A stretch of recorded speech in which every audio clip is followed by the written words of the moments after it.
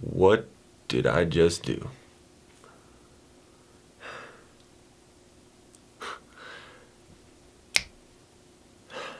I just did a thing, and I don't know how I'm gonna, I don't know how I'm gonna describe this.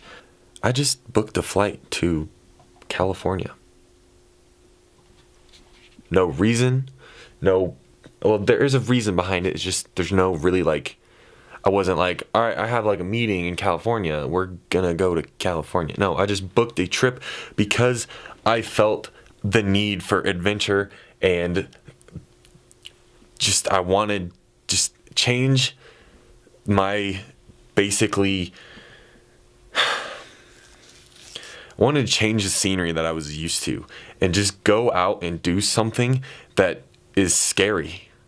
We got to just stop, keep telling ourselves that we got to live this way, we got to live that way. We got to just continue to be on the same track that we're always on, day after day after day after day. Do something every single day that scares you. I know this is a weird start to a vlog, but guys, if we, this is me being completely transparent with you guys, we have to change just completely. We just have this set in our minds that we have to do something day after day after day, and sometimes it's something we hate.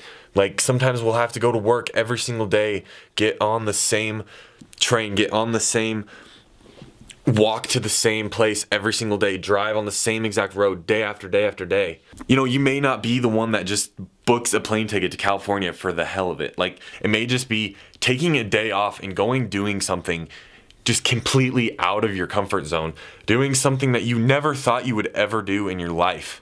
You can buy whatever, you can be driving the fanciest car, fastest car, whatever, but all in the end, when you spend money on experiences like adventures and stuff like that, you never forget that.